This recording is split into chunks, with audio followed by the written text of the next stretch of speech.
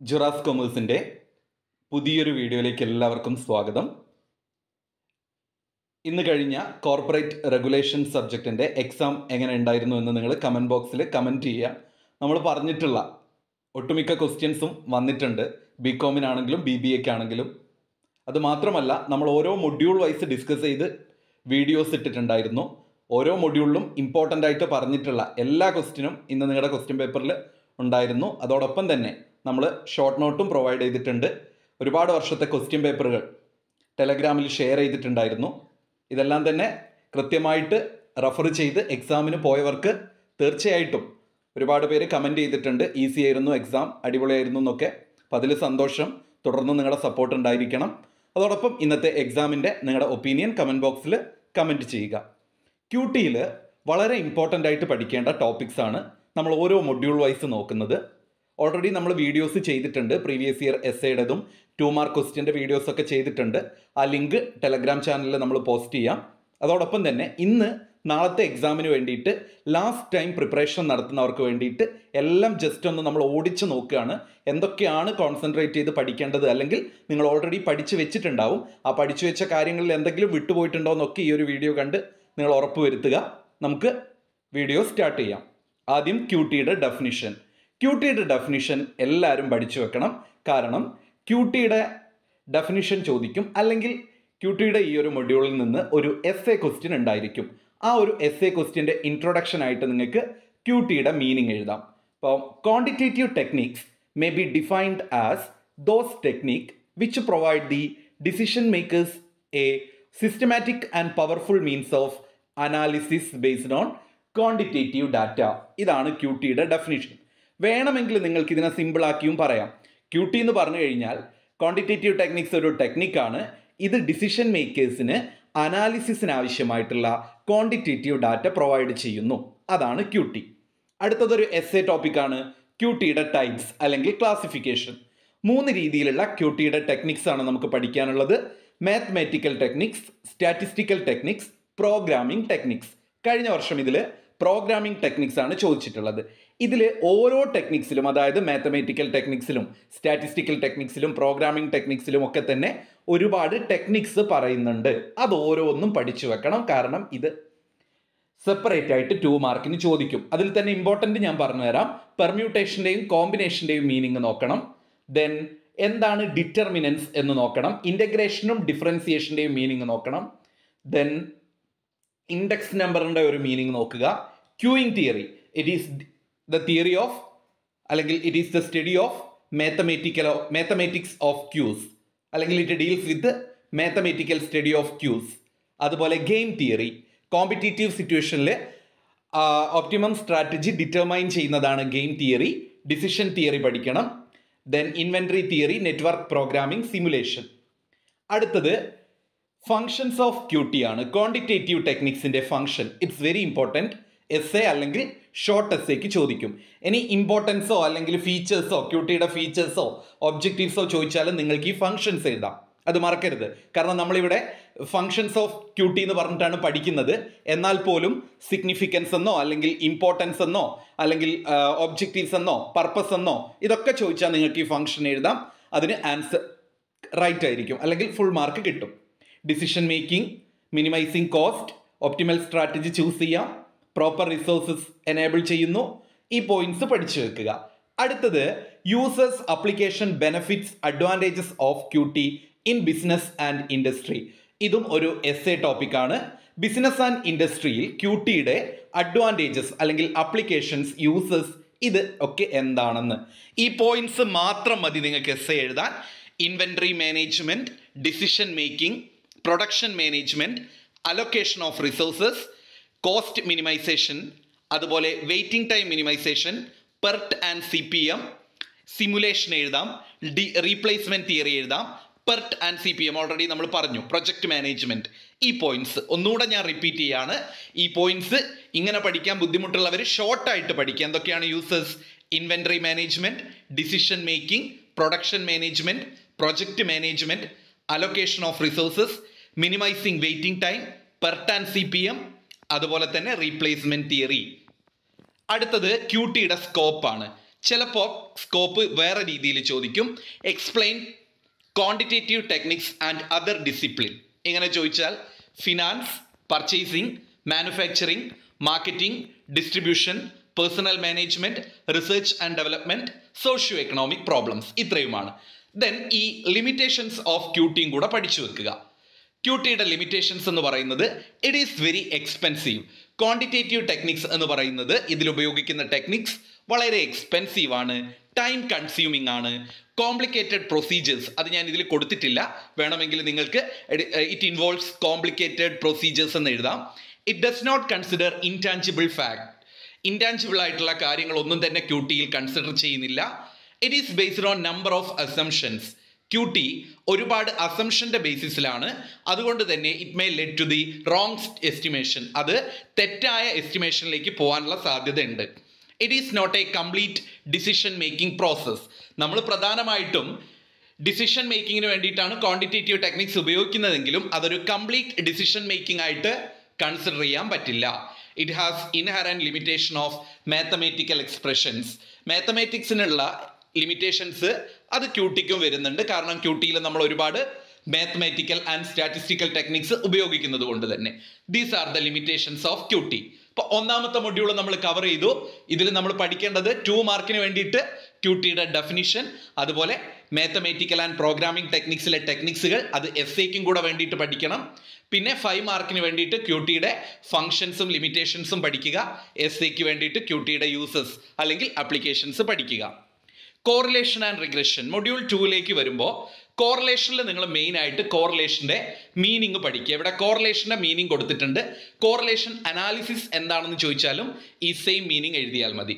Correlation analysis is A statistical analysis which can be used to study the relationship between 2 or more variables.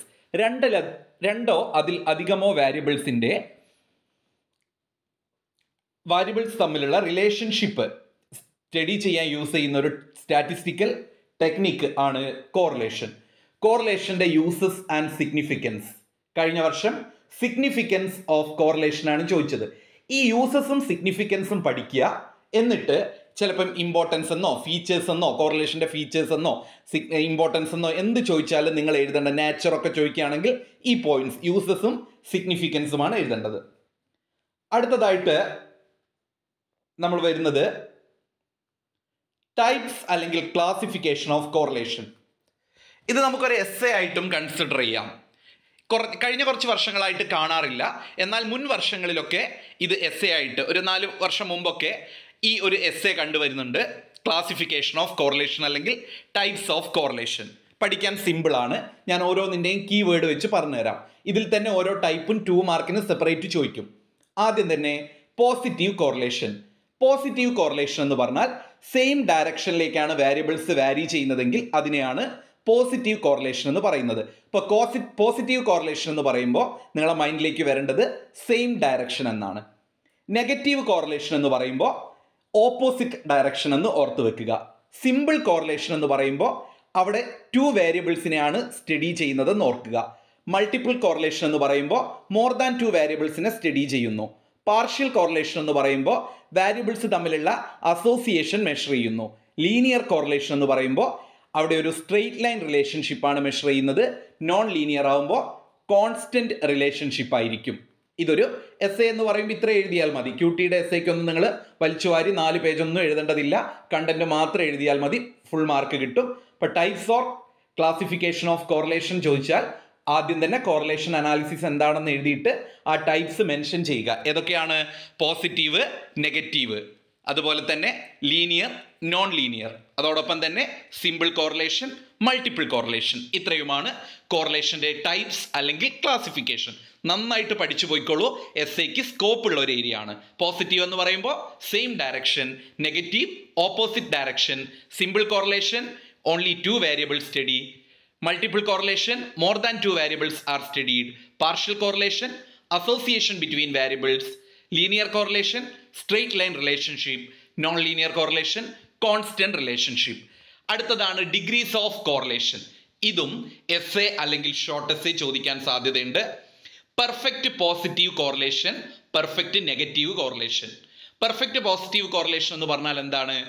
If an increase in the value of one variable is followed by the same അതായത് increase ചെയ്യുകയാണെങ്കിൽ അതേ പ്രൊപ്പോർഷനിൽ തന്നെ ഒരു variable increase ചെയ്യുക, അല്ലെങ്കിൽ decrease ചെയ്യുകയാണെങ്കിൽ അതേ പ്രൊപ്പോർഷനിൽ തന്നെ ഒരു വേരിയബിൾ ഡിക്രീസ് ചെയ്യുക. അതിനെയാണ് നമ്മൾ പെർഫെക്റ്റ് പോസിറ്റീവ് കോറിലേഷൻ എന്ന് പറയുന്നത്.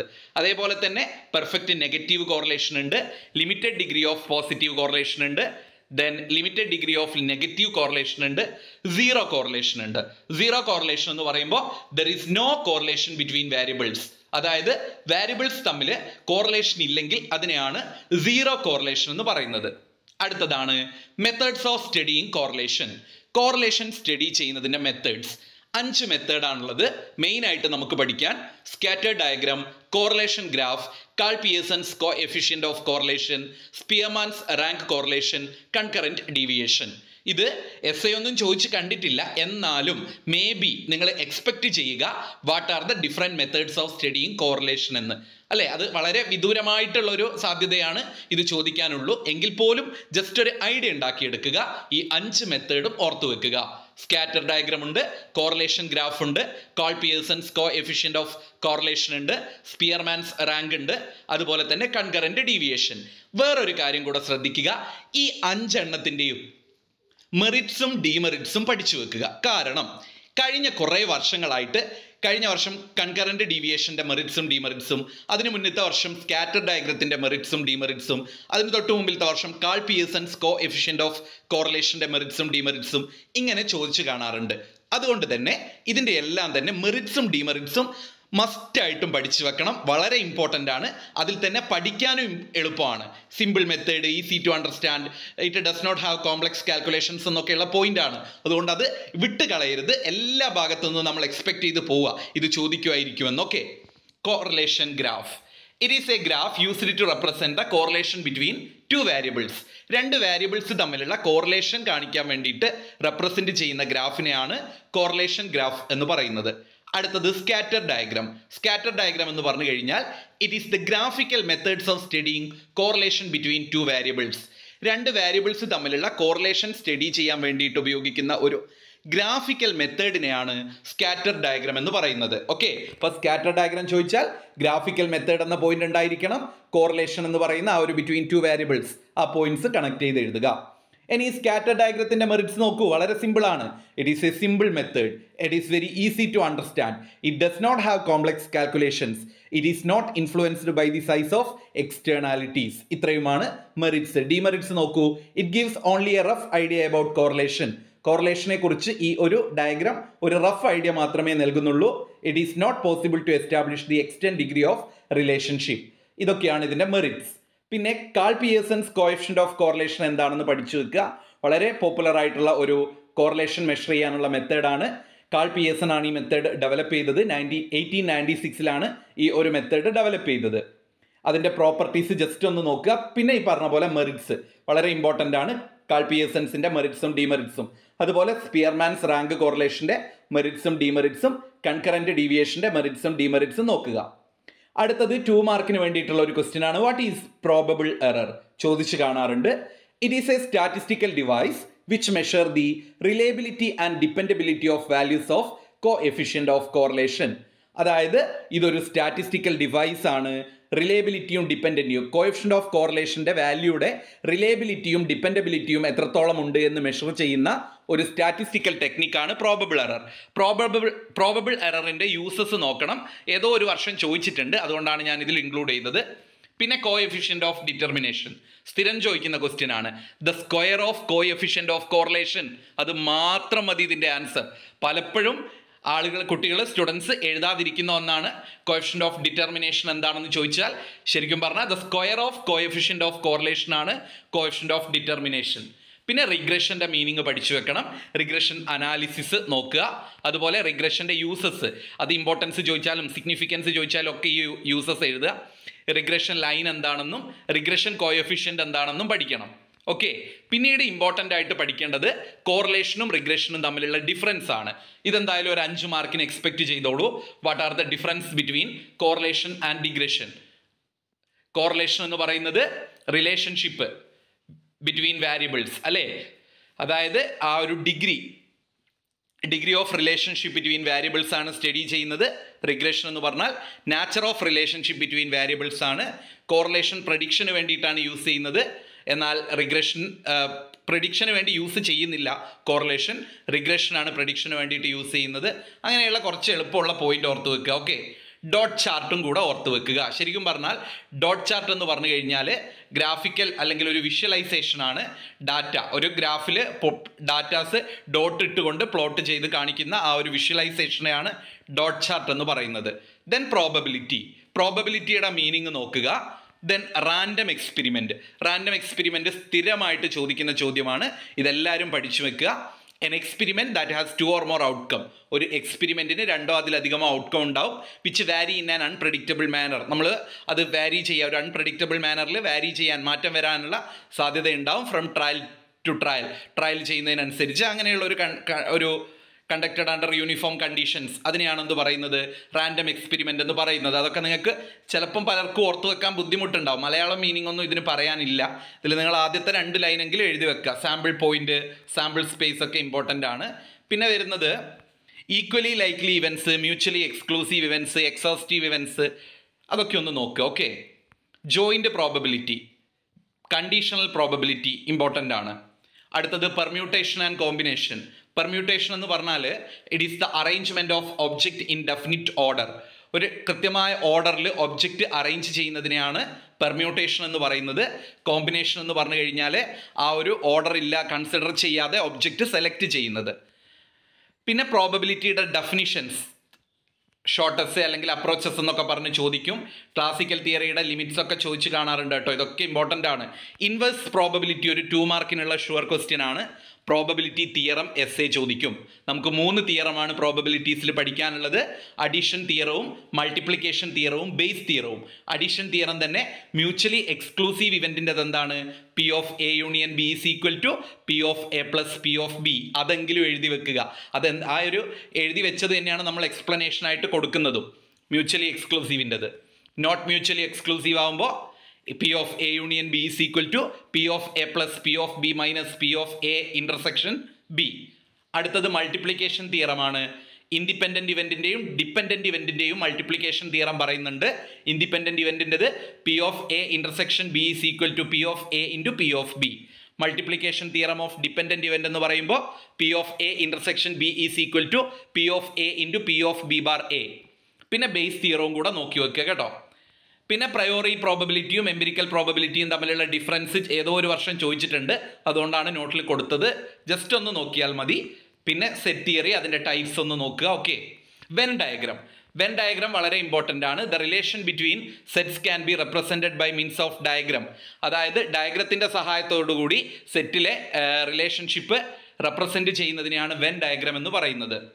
4th മൊഡ്യൂളിൽ random variable, discrete random variable, continuous random variable, discrete probability distribution, continuous probability distribution, theoretical distribution, ഇവയെല്ലാം ഒന്ന് പഠിച്ചു വെക്കുക. ഇതൊന്നും എക്സ്പ്ലെയിൻ ചെയ്യാത്തത് 2 മാർക്ക് സെക്ഷനിൽ നമ്മൾ എക്സ്പ്ലെയിൻ ചെയ്തിട്ടുണ്ട്. അതുകൊണ്ടാണ്. പിന്നെ ടൈപ്സ് ഓഫ് തിയററ്റിക്കൽ ഡിസ്ട്രിബ്യൂഷൻ, ഇതും എസ്സേ ചോദിക്കാൻ സാധ്യതയുണ്ട്. What are the different types of theoretical distribution എന്ന്. ബൈനോമിയലും പോയിസോണും നോർമലും ഡിസ്ട്രിബ്യൂഷനാണ്. ഇതിൽ ഓരോ ഡിസ്ട്രിബ്യൂഷൻ്റെയും പ്രോപ്പർട്ടീസ് ഇമ്പോർട്ടൻ്റ് ആണ്. ചിലപ്പോൾ പ്രോപ്പർട്ടീസ് എന്ന് പറഞ്ഞ് ചോദിക്കും, അല്ലെങ്കിൽ അസംഷൻസ്, ഫീച്ചേഴ്സ്, ഇതൊക്കെ നമ്മൾ സെപ്പറേറ്റ് ക്ലാസ് ചെയ്തത് കൊണ്ട് പറയുന്നില്ല. ബെർണോളി ഡിസ്ട്രിബ്യൂഷൻ ചോദിക്കും. പോയിസോൺ ഡിസ്ട്രിബ്യൂഷൻ്റെ പ്രാക്ടിക്കൽ യൂസസ് ചോദിക്കാൻ സാധ്യതയുണ്ട്. നോർമൽ ഡിസ്ട്രിബ്യൂഷൻ, നോർമലിൽ നിന്നും കൂടുതൽ ക്വസ്റ്റ്യൻ കാണാറുണ്ട്. അതുപോലെ standard error, standard normal curve എന്താണ്, നോർമൽ വാരിയേറ്റ്, ഹൈപ്പോത്തസിസ് എന്താണെന്ന് ചോദിക്കും. നെൽ ഹൈപ്പോത്തസിസും അൾട്ടർനേറ്റ് ഹൈപ്പോത്തസിസും പഠിച്ചു വെക്കുക. ദെൻ അവസാനത്തെ ചാപ്റ്റർ ഞാൻ ഓൾറെഡി പറഞ്ഞു. ഈ ഒരു ചാപ്റ്ററിൽ നമുക്ക് റെഫറൻസ് ഇല്ല.